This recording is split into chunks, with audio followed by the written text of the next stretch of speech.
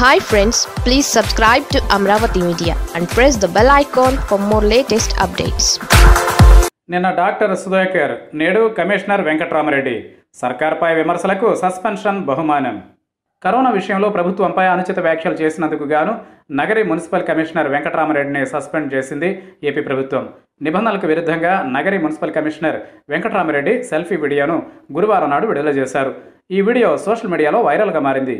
Corona నుండి కాపాడుకునేందుకు కనీసం గ్లౌజులు, protection kits లేవని కూడా ఆయన ఆ వీడియోలో ఆరోపించారు. స్థానిక ఎమ్మెల్యే రోజా మాత్రమే ఆదుకుందని ఆయన చెప్పారు. మున్సిపల్ అకౌంట్లను ఫ్రీజ్ చేశారని కూడా ఆరోపించారు. కరోనాను ఎదుర్కొనేందుకు కనీసం తమకు ప్రభుత్వం నుండి నిధులు ఇవ్వడం లేదని ఆయన ఆ వీడియోలో పేర్కొన్నారు.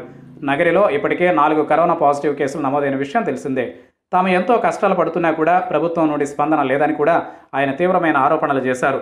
ఎమ్మెల్యే రోజా ఆదుకోకపోతే తాము తీవ్ర ఇబ్బందులను ఎదుర్కొనే వాళ్లమని ఆయన ఆ వీడియోలో పేర్కొన్నారు. మున్సిపల్ కమిషనర్ వెంకటరామరెడ్డిని నగరి దాటి వెళ్లకూడదని కూడా ప్రభుత్వం ఆదేశాలు జారీ చేసింది. నగర మున్సిపాలిటీలో శానిటరీ ఇన్స్పెక్టర్గా పనిచేస్తున్న వెంకటేశ్వరరావును నగర మున్సిపల్ ఇన్ఛార్జ్ కమిషనర్గా నియమిస్తూ రాష్ట్ర ప్రభుత్వం ఉత్తర్వులు జారీ చేసింది. మాస్కులు, పీపీఈ కిట్స్ విషయమై విశాఖపట్నం జిల్లా నర్సీపట్నం ఆసుపత్రిలో పనిచేసే డాక్టర్ సుధాకర్ కూడా ఇటీవలనే రాష్ట్ర ప్రభుత్వంపై తీవ్రమైన ఆరోపణలు చేశాడు. ఆ ఆరోపణలను సీరియస్గా తీసుకుంది ప్రభుత్వం.